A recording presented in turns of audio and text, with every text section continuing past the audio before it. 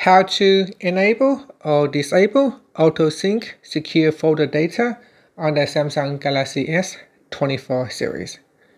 First, tap on the home button to go back to the home screen. Now from the home screen, swipe down at the top, then tap on the settings icon. Next, in the settings page, scroll down, then in here tap on security and privacy.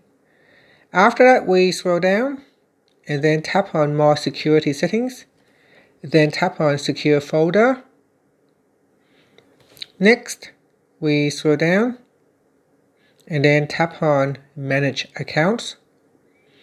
After that, tap in the required accounts that you would like to use on your device, and then tap on auto sync secure folder data. Tap on the toggle button to switch it off or turn it on.